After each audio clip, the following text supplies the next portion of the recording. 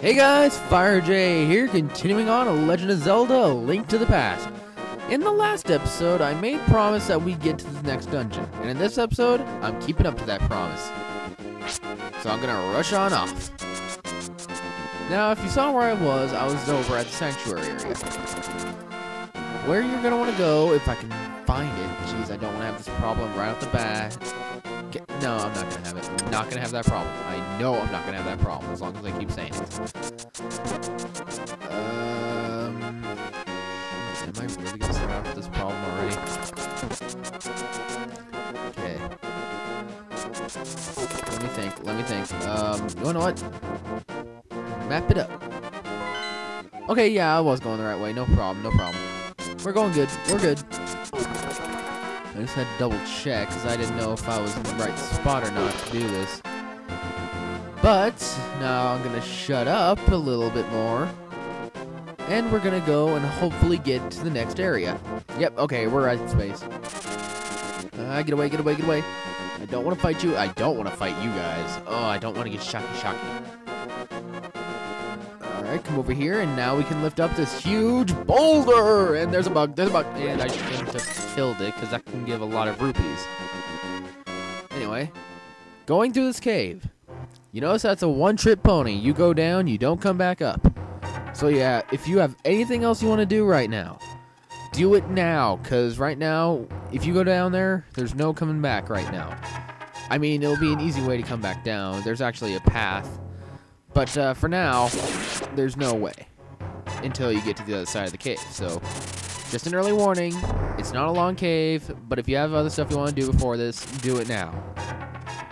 It's not one of the biggest things, but it could be like a maze-like area. There's nothing really hidden in the cave, except for this old man. I don't know who you are, but if you're going up to the mountain, will you take me with you? I lost my lamp, so... Of course, we gotta drag the old people with us. Alright. Oh, why'd you step? There are holes in the ground. You're going to turn right here. Young man, are you also going to the mountain to look for the golden power? Just ahead is a mountain full of monsters. Many people have vanished in this mountain while looking for the golden power. I don't want to steer you wrong, so please don't get too involved in such a mad quest. Golden power? I don't remember hearing anything about that. Alright, so he wanted us to take a right, and okay, wrong way. Let's just go our own direction.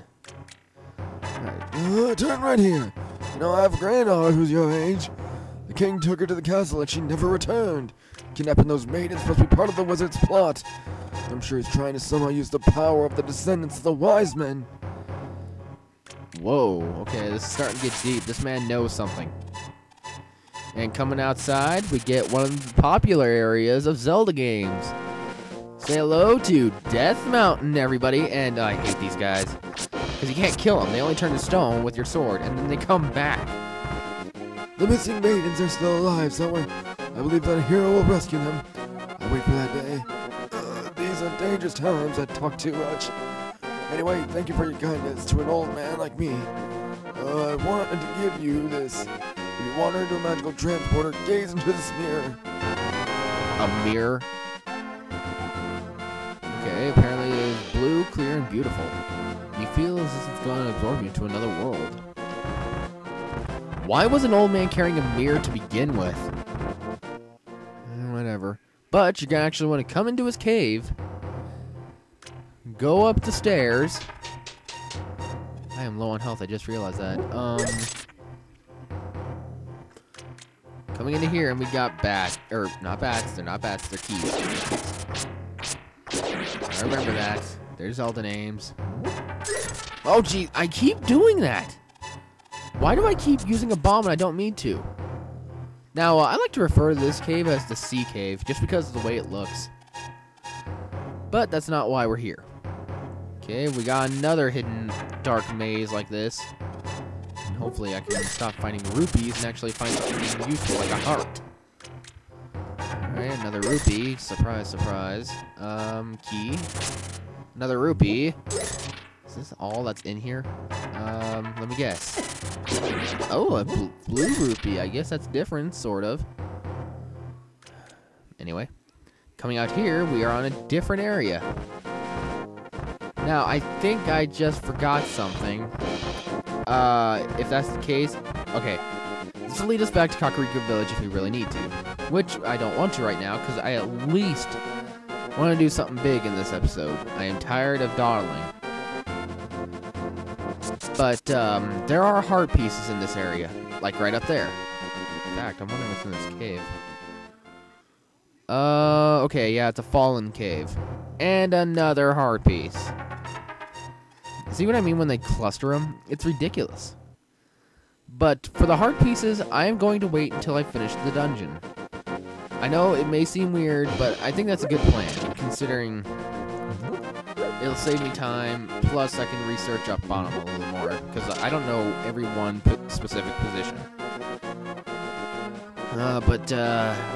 Oh, I can see the dungeons up there. I want to get up there. I wonder what this blue vortex does. Maybe it'll help. What the heck? What happened to me? I'm a flippin' rabbit. What the heck happened to me? I can't use my sword. I can't drop a bomb. What the heck? What happened? I don't know what's going on. I don't know what's going on. And what the heck are you? Oh, Mr. Money. This one is the real world. But evil has twisted it. The golden pearls will change your shape to reflect what is in your heart and mind. I'm always changing my mind, so I turn into a ball. But if you have a ball called a moon pearl, you can keep your original shape here. What do you want? Do you want something to say to me, silly rabbit? I came here to get the power of gold, but now I'm a freak and I can't go back to the real world. If I only had the moon pearl from the Tower of Hera, I could go back to my original shape. I've got good reason to be stressed out, so back off. Shoo, shoo. Okay, Pancake Mountain. What the heck? I wish I had that moon pearl thing they're talking about, because I do not like this form. I can't do anything. Wait a minute, hold on. I guess I can see what this mirror does. It is magic, apparently. Whoa. Hey, brought us back to the normal world. And I grabbed a piece of heart. I know I kind of broke my promise there, but can't blame me. Healed me up all the way, though. So that wasn't too bad, anyway. But, man, that's weird. Why did I turn into a rabbit? Well, I hope that dark power doesn't conquer this whole world. Otherwise, I'm screwed. I can't do anything as a rabbit. What's this? Ah, I see. Now, what does it say? Hold up the Master Sword and you will get the magic of ether. Well, I kinda can't do that. I don't really have the Master Sword yet. But what do we have over here? That itch, okay. Bridge. I always like to go on bridges, and I can't get any farther. Oh well. I guess I'll stop stalling, finally, and actually enter the third temple. Say hello to the Tower of Hera. Yep, this is dungeon number 3. And our goal here is to get the magic pearl of wisdom. Now, as you can see, right off the bat, we're trapped. But this is where a new object comes into play. I'm going to switch to my magic boomerang. Now, you see these little gems right here.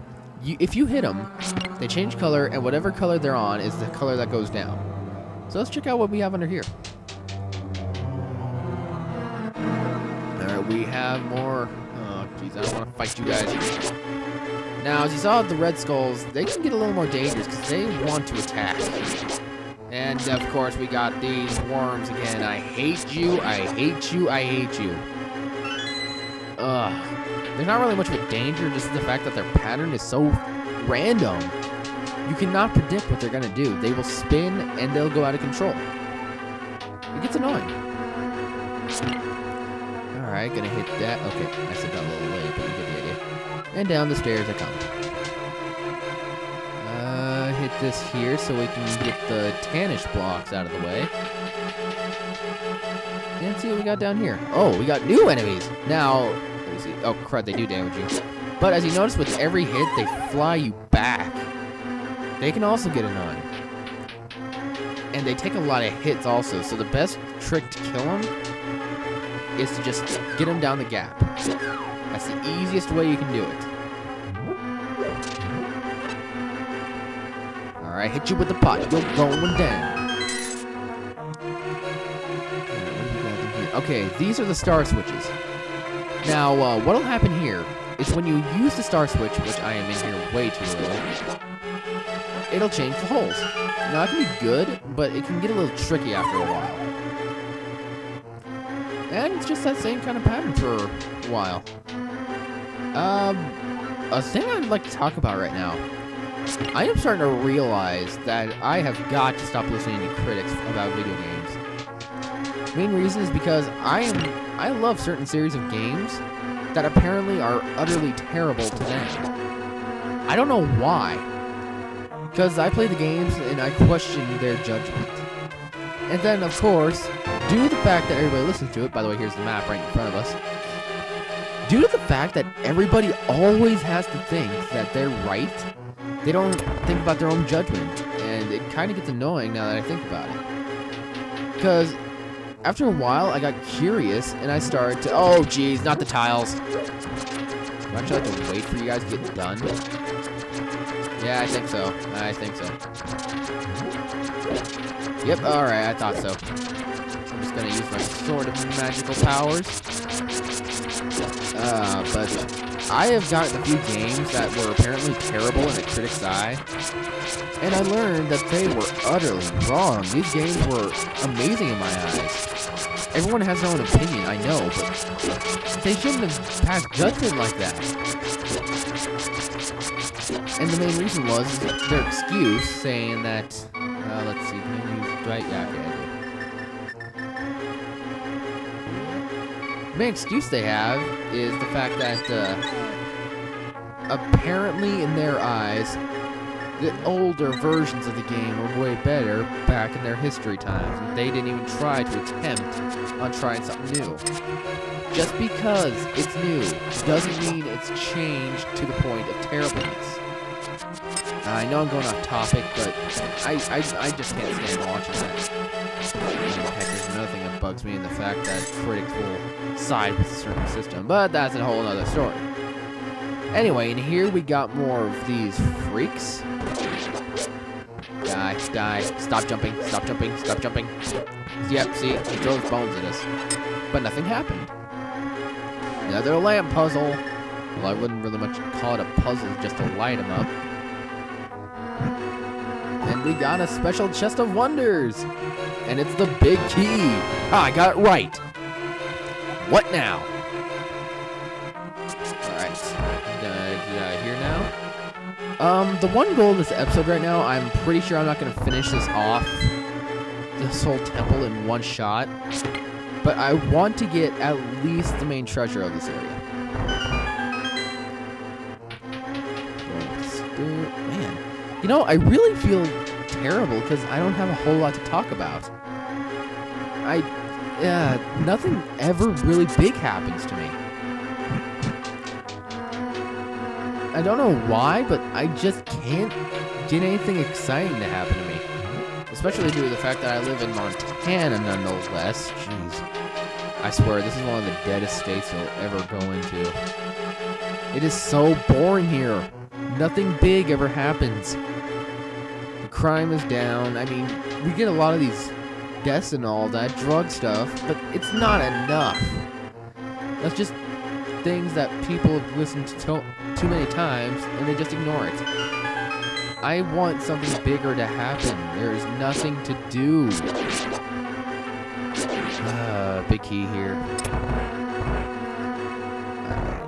Get out, get out, get out. I want you to die. Die. God, you big-headed bouncing freaks. Get out. Yeah, die, die. Burn. Burning you didn't do anything. Alright. So, we can go through here now. And I see the big chest over there, but as you can see, we have no way of getting over there. There is a gap, and there's no way of even jumping over there. Especially considering we don't jump. In this game, at least. I mean, Okay, I mean, it's pretty useful in most Zelda games that making jump an option. Oh, okay. Compass. Like having to run over an edge and jumping, but sometimes it's not a bad idea to just, you know, run. Alright, yeah, we can't get over here from this floor. But remember how I was talking about holes that will take you down to another floor? You need to remember that in this dungeon, otherwise you're not going to get the main treasure. I have gone through this game a couple times when I was younger without getting the big treasure and fighting the boss. It is possible. However, did I fall in the right spot? No I didn't. But,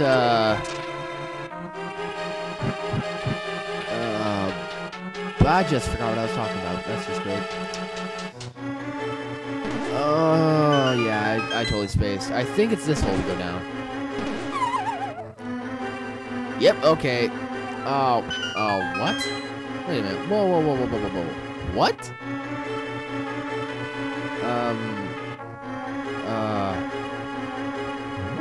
Darn it, I thought there was a way to do this. Oh wait, yeah, I think we have to go drop down in a higher spot.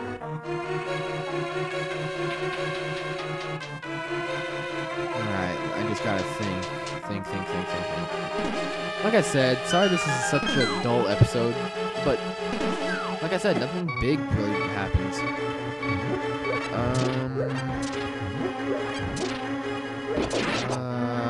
Crud, do I fall from the top? There we go. Here we have the Moon Pearl.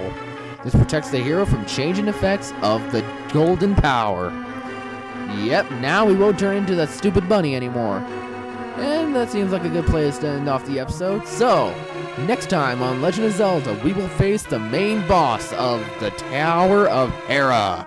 I'll see you guys then.